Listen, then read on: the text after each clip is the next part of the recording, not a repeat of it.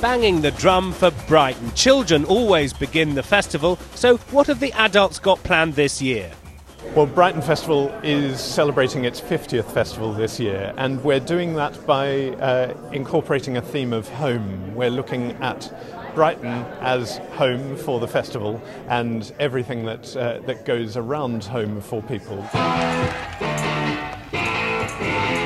These pictures have just come to light, found in an attic of the first festival in 1967. Here's The Who smashing their drum kit.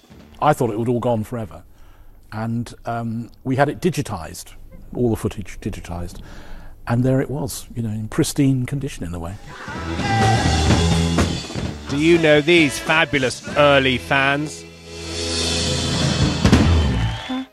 Oh, Superman. The guest director is the musician Laurie Anderson. The theme this year is home, but she's got a surprise or two.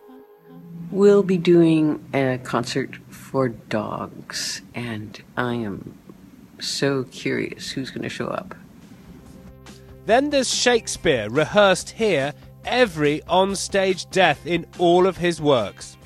Cleopatra's a pretty good one, I reckon. Asp. Lots of asp. We're going to do a lot of asp dancing in that one. Other favourite deaths? All the ones from Titus Andronicus are pretty fantastic. Why? Well, there are so many and they're very inventive. 2 of them are cooked and put into a pie. History becomes art in Dr. Blighty, the story of thousands of Indian soldiers from the First World War treated in Brighton.